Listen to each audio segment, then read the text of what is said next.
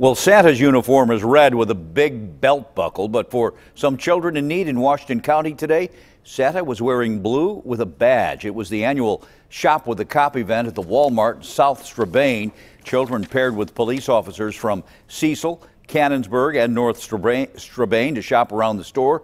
Each child getting, get this, $300 to spend on anything they wanted.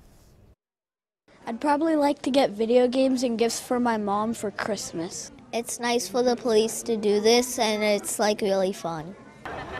About 80 kids from the Cannon-McMillan School District going on that shopping spree today.